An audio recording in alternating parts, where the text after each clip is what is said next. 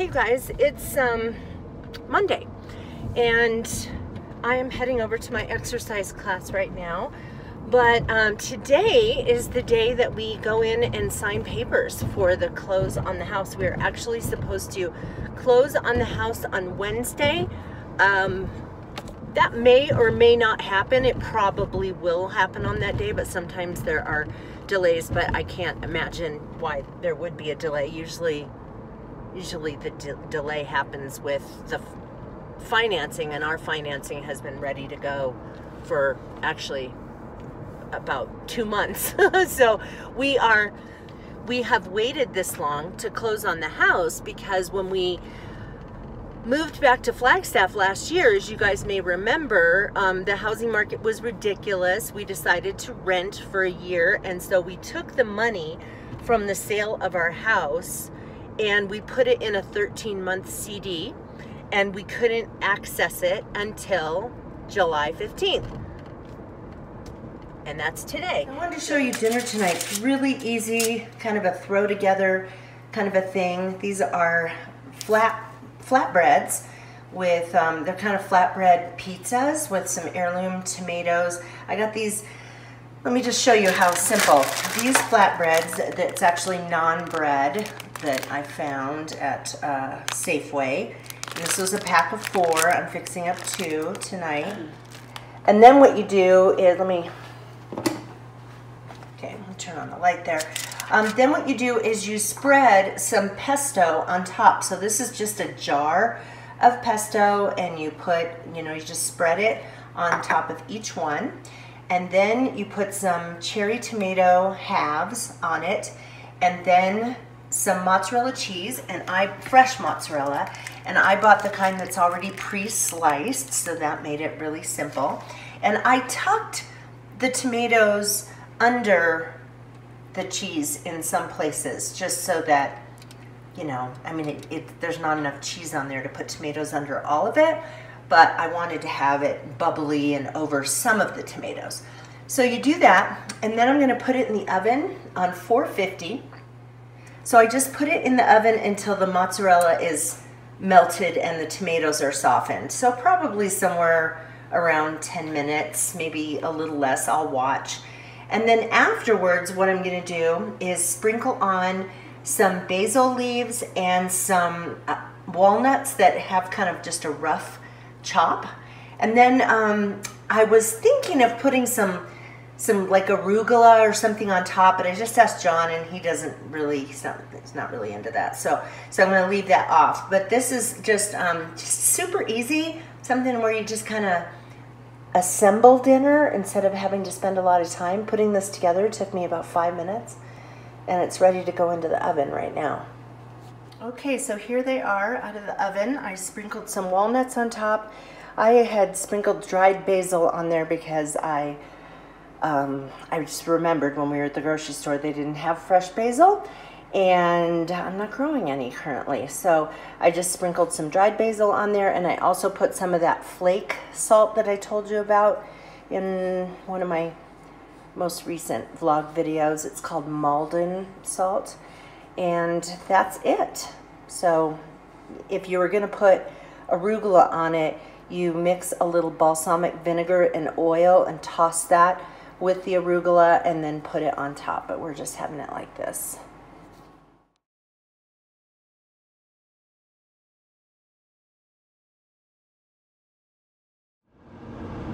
Hey guys, it is Tuesday, and I'm just taking Monica back from, we were over at the vet. She has to get Bordetella. I don't know whether to call it a vaccine. It's not a shot. Sometimes they give a shot, I think, for Bordetella, or maybe they don't. Sometimes they squirt it in their mouth, sometimes they have a spray that they put up their nose, but it's to prevent them from getting kennel cough. So it's a good idea to, well, most boarding facilities require that dogs have a Bordetella vaccine if they're going to stay there, so that they don't pass kennel cough on to each other. And hold on, my rear view mirror is not adjusted right. anyway, she was due for that, and because she goes to day camp on a regular basis, she has to have it done every 6 months, and she's going to go to day camp tomorrow. So I'll be able to show them proof of that tomorrow.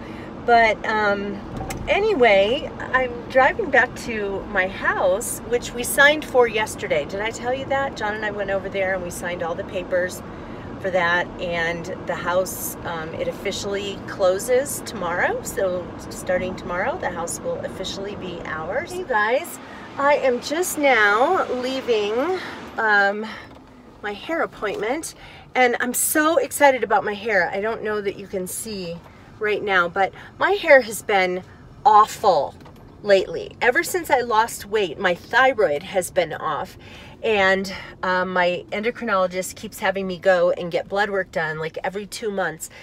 And then it's, you know, it's getting better, but it's still off. It's getting better, but it's still off.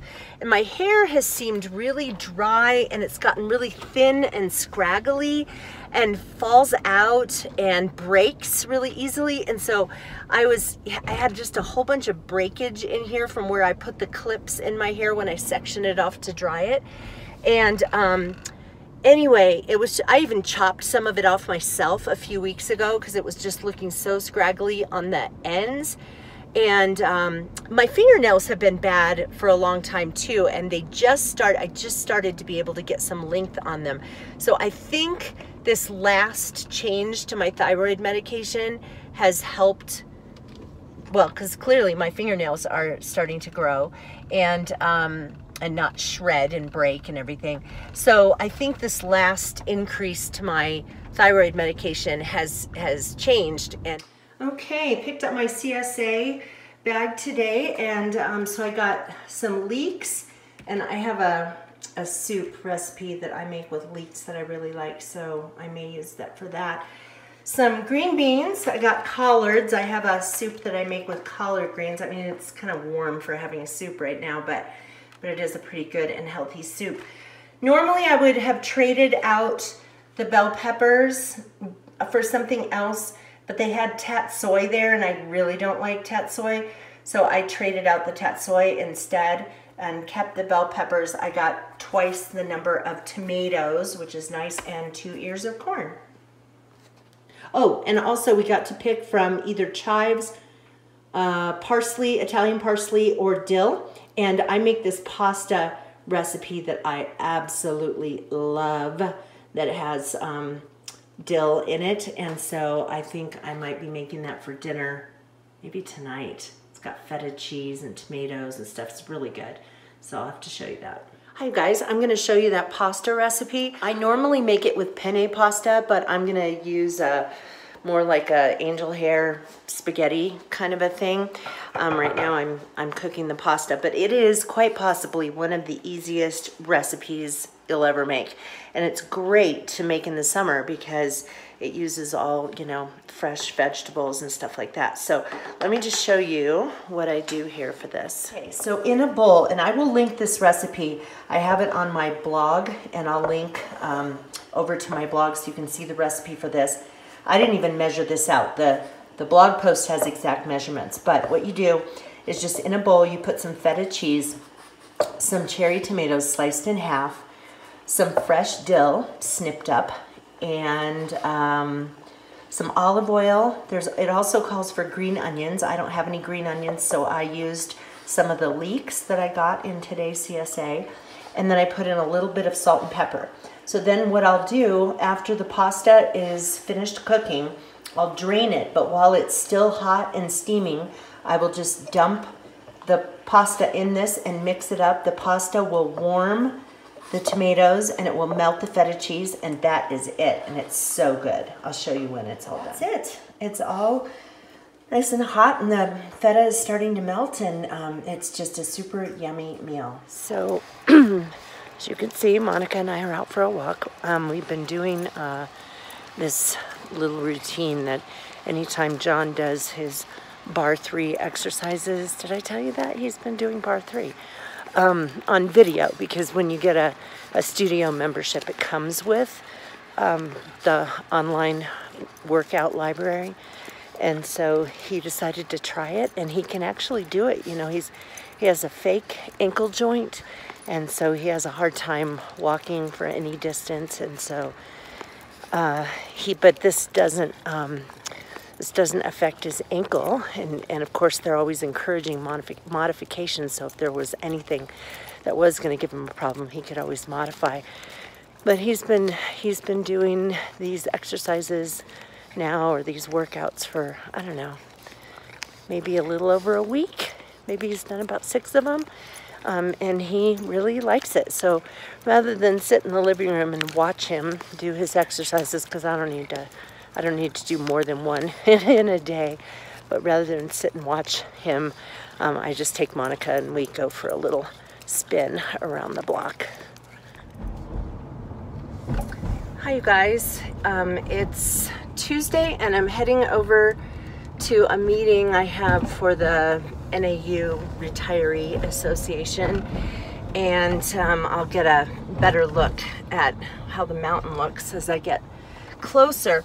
I called my friend Melissa this morning and she was not answering. I don't know if she's in the shower, or I got a little nervous. I texted her right when I woke up, and I didn't hear back. So I don't know if she's sort of overwhelmed with everybody wanting to know how she's doing, or if, you know, I was concerned. I thought, oh no, what if they got evacuated overnight? And they didn't. I checked the flag scanner website from Facebook, and they didn't say anything about further evacuations. The only one they have done was to do a backburn to protect some neighborhoods, not because it was reactive to the fire coming closer. There's still 0% containment on the fire, and they're still estimating 1,800 acres, which is a lot, but it sounded like it didn't grow much overnight, which is hard to believe because Melissa said it was just creeping toward her house last night. And in case you're wondering, the reason the reason that they haven't evacuated Melissa's neighborhood is that it's mostly grass, and there are pine trees, but they're in clusters, and none of them are around her house. I think most of the houses in that area, the trees are back a little bit toward the mountain. So even if those trees went up in flames, there's just not so many of them that they're gonna catch a house on fire. So that's probably why, even with the fire being about a half mile from her house, that's probably why they were still not having them leave. But they had Forest Service personnel stationed at her neighborhood and all of the neighborhoods that are on pre-evacuation. Oh, I can see the mountain now. I can't see fire, but boy, oh boy, is it all smoky. Wow. Wow. Huh.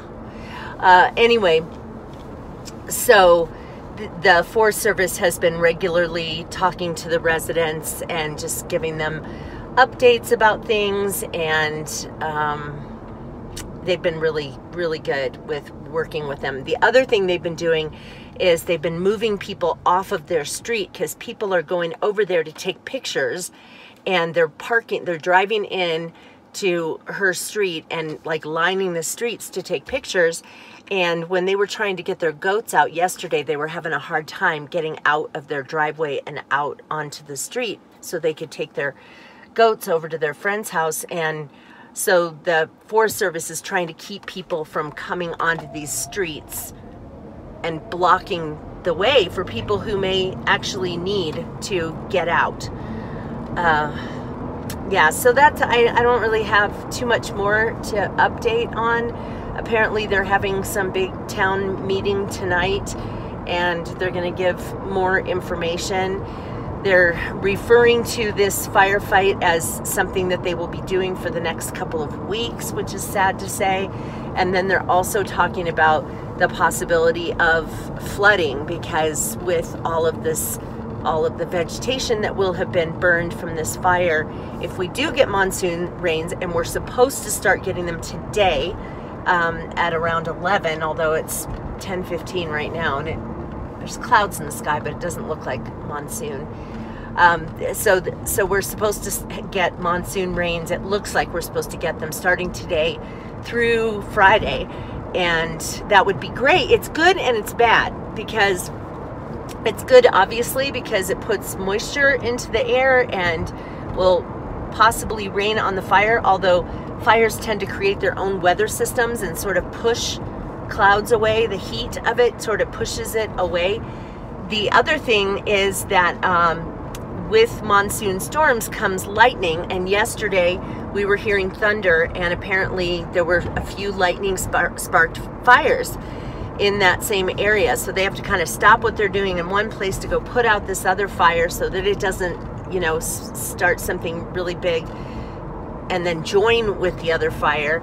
So there's that. And the other thing that happens with monsoon rains is wind. And so none of those things are desirable, but if it means that we can get rain, and I hope, because sometimes our monsoon rains are just like little drizzly things, and then other times it's just a deluge of water. And so if it could be something like that, where it's just a really good rain, that would be lovely, except then we don't know what will happen in terms of flooding.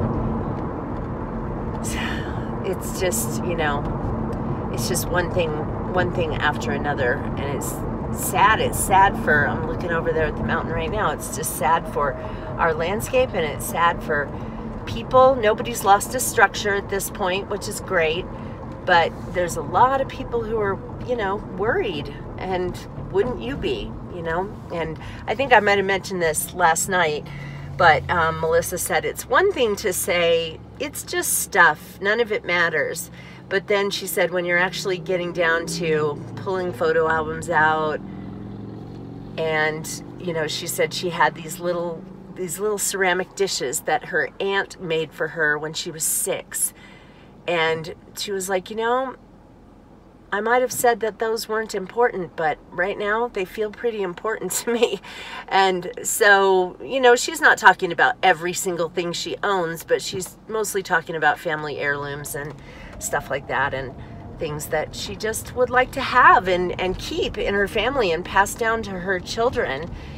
So yeah, and I imagine there are hundreds and hundreds of people in this town today who are feeling that very same way. So yeah, I'll update you as I hear stuff. So I just want to show you this. My friend Melissa knows this photographer, and he gave permission for her to post these, and this is actually taken very close to her house. I think her house is like right over here, literally like right over here, and that is how close the fire is. The good news is that all of this up in here, most of it is grass and not very densely placed trees. But it just keeps creeping closer. They haven't evacuated them yet, and I think it's just because it's only burning grass and it's not like taking trees up in these big infernos. It's not something they've been worried about. It's hard for me to believe they're not worried about that, but yeah, that's what it looked like last night out at her house. Okay, guys, let me show you my patio. That's rain. It's just sprinkling right now, but there was just a big crash of thunder. I mean, it's sort of a double-edged sword because we need the rain, but a storm brings lightning, which can spark more fires, and it can also bring wind. However, it is absolutely still right now. I just saw an ash fall down. Oh my gosh, I hope it rains. I hope the sky just opens up, and especially, of course, over, I mean, it would be great for my flower gardens to be watered, but it would be even better if it rained really hard over the mountain to put out this fire. Yay! All the pollen, look! Oh. I'm so excited! This is some good rain! Just keep coming! Yay! All right, Guys, look at this photo Melissa took this morning. And she had to have taken it with a wide angle lens because the mountain is closer to her house than that looks there. But the fire had come just behind this tree line. It was probably about a half mile from her house and had burned all the way down the mountain. And anyway, it rained at her house overnight, and she said everything is wet, and her words to me were, it's a whole new morning over here. And look at that rainbow. You can still, of course, see the smoke because the fire is still burning, but boy, did that rain make a difference. Here's another picture at Melissa's house to show you. That other one, I think she must have used a wide angle lens because the mountain looked so much farther away. And this one gives you a better idea of how close the mountain is. And like I said, the fire was right behind that tree line. And the tree line is not heavy right up to that point. There was like grass going down. And so it was all the way down. It was all the way down the mountain yesterday. It was all the way down the mountain. And so, boy, it stopped just in time. Okay, guys, I'm on my way to Doggy Playland with Monica, but I wanted to give you this perspective. This is the peaks. That was not on fire. This is Mount Eldon, which looks really small right now. It's at an elevation of 9,000 feet. But anyway, that is what was on fire. And it spans from one side of town to the other. And so 10 years ago when there was the big fire, the whole backside of this mountain was on fire. But this is the one, and as you can see this morning, there's not a lot of smoke in the sky. And it's hard to tell the difference between the clouds and the smoke. Hey guys, it's Wednesday afternoon. I'm going to pick up Monica from day camp. And today has been just such a great day in terms of what's going on with the fire. We had, like I said, you know, we woke up to rain this morning. Donna sent me a link she found. I'm going to link it in the space below for you. If you click on it, it actually gives a simulation of the fire, an overhead view of the fire. So it doesn't actually show the fire. It shows just like a colored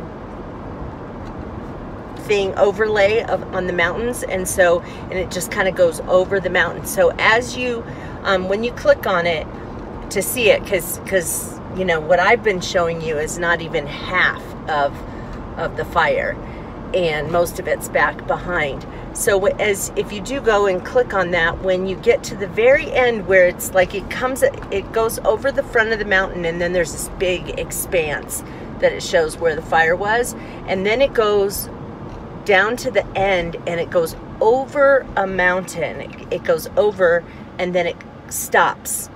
Well, that is where Melissa lives. So right as it goes over that last mountain, that was that mountain that I showed you that she was filming when she went, oh shoot. And it came down and her house was at the base. So when you see that aerial view and it goes down the mountain, and all of a sudden there's a little strip of trees, she's just on the opposite side of those trees, and so you can see just how close it came to her house. And I think it's still burning over there, but you know, it got really doused last night, and I'm sure because most of it on that side was grass and bushes and stuff like that, I'm sure most of it was put out. But she was feeling way, way, way better this morning about everything. So we all were. So this has sort of occupied everybody's minds, you know, over the last couple of days. And in fact, I was at Bar 3 this morning, and there's this lady who is kind of friends with my mom, sort of friend, like an art friend of my mom's, and she is one of the ones who is evacuated. She was telling us about that. She has 5 horses, I think, and so she had to get her horses out, and and they just announced this afternoon that they were letting those people go home. And so they started changing everybody's status on the ready, set, go system. And so people who were on go are now on set, and people who were on set are on ready.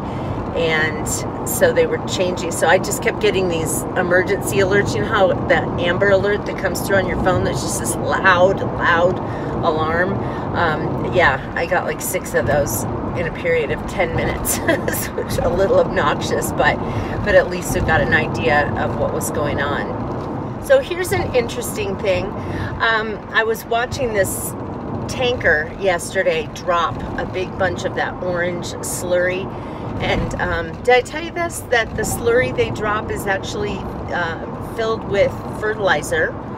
And so not only does it drop and douse fire, but it also coats the plants, the ones that are, you know, it coats the plants, and the ones that are still living, it provides a thermal barrier so that if more fire does come through, it keeps them from getting burned, and it keeps them from being compromised if they don't burn, because, you know, it gets hot, so it keeps them cooler. And then it's got fertilizer in it that then helps the trees and plants that are still living, it helps them to rejuvenate faster, which I thought was kind of cool. But the thing I was going to tell you is this plane that came over was just enormous, and the Flagstaff Airport cannot handle enormous planes. The runway isn't long enough. And so what they do is they refill these planes in Winslow, which is about a 50-minute drive from here. And so it's probably a 20 minutes by the airplane. And the reason why, now Winslow is a tiny little town. It probably, Flagstaff has what, 70,000 people, and Winslow probably has maybe 10,000 people. So why does it have this big long runway that can handle one of these planes? It doesn't have an official, you know, big airport that you can fly into. It probably has like local stuff, you know, that use that. But the reason it has this big airstrip is because years and years ago, it was thought that Winslow was going to be the bigger city in northern Arizona, which didn't happen. But Howard Hughes wanted to be able to fly into northern Arizona, so he paid for this really long runway to be built in Winslow. And so now we have this runway that can be used for helping to fight forest fires, which is kind of cool. And so, anyway, so Winslow, I'm sure you've heard this from, is it the Eagles song? Standing on the corner in Winslow, Arizona, such a fine sight to see. Anyway, and there is a corner that's sort of like that spot where everybody, when people go to Winslow, that they go and they get a picture of them standing on the corner in Winslow, Arizona. Hey guys, it's Friday, and we went downtown to eat, and then Melissa just sent me a text and said that they're having a last-minute get-together. They're calling it Our House Didn't Catch on Fire Friday. So we're heading over to their house. I'm not sure if there's anything that you can see from there as far as what burned or didn't burn, but I might be able to film something for you.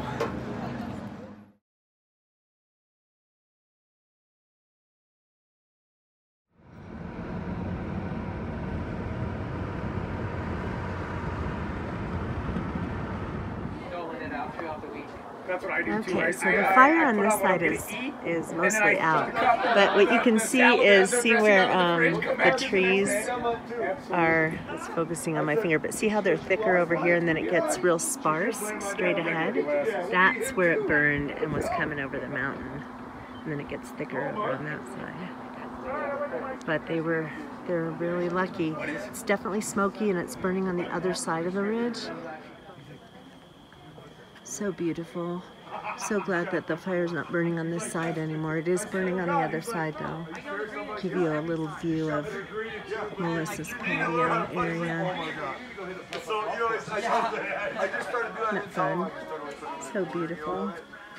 So it's all looking are looking pretty good. Over in this direction right here, though, I don't know if you can see that out there, but that's cloud. I mean, not clouds, that's smoke.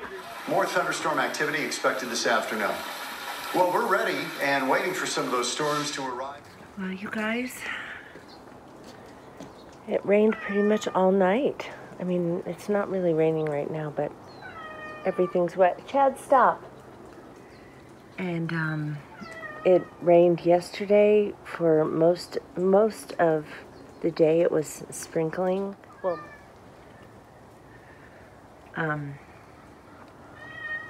it started in the early afternoon, I guess, when it started raining. And I'm gonna have to go online and check, but I wouldn't be surprised if the fire is completely out. That would be a really, really good thing if the fire was completely out.